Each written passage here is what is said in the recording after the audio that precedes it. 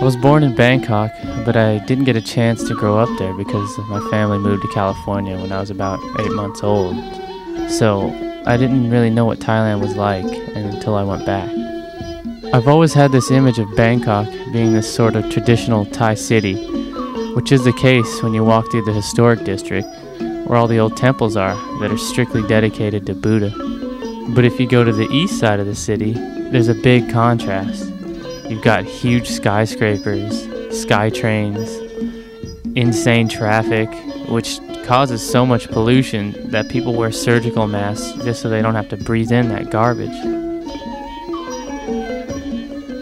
With every modern city, you can usually find skate spots, and the ones we found were really good, but of course there were security guards there.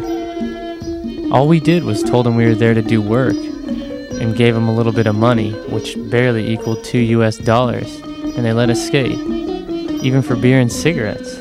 It's crazy because that would never happen in the US. Even with all the good spots we found, I didn't see that many skaters, and it makes me think that if I would have grown up in Thailand, chances are I probably would have never skated.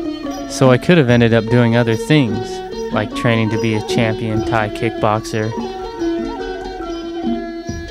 or maybe even a Buddhist monk. Who knows?